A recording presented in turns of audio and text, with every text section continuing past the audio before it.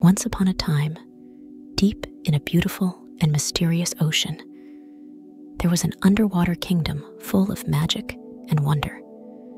The kingdom is ruled by a group of kind and wise sea creatures, and their king is a wise and loving dolphin named Alvin.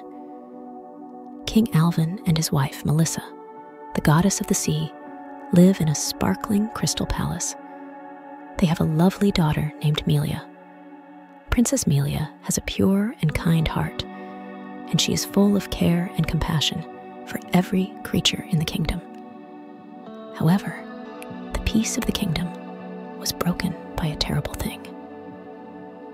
One night, an evil wizard breaks into the crystal palace and steals the kingdom's precious crystal ball.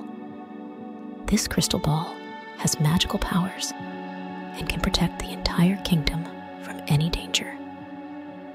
After the wizard escaped, the crystal ball disappeared without a trace, leaving Princess Melia feeling deeply lost and anxious.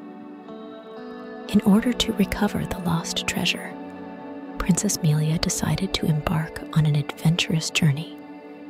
She passes through dazzling coral forests, swims through deep trenches, and travels through dangerous shark territory.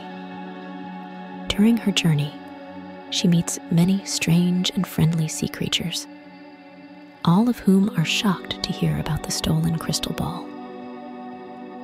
Finally, Princess Melia came to an island hidden in an underwater cave. There she meets an elderly turtle named Sebastian. Sebastian told Melia that the stolen crystal ball was taken to the end of the underwater world, a place called the Dark Abyss. There, an evil dragon holds the power of the crystal ball and seeks to use it for malevolent purposes. Despite facing great danger, Princess Melia is determined to challenge the Dark Abyss. She plucked up the courage and embarked on a journey to the abyss with Sebastian. They make their way through dark caves, avoiding terrifying sea creatures, and finally arrive at the dragon's hideout. In a fierce battle, Princess Melia used her wisdom and courage to defeat the dragon and regain the stolen crystal ball. When she brings the crystal ball back to the kingdom, Princess Melia is cheered and celebrated by all the sea creatures.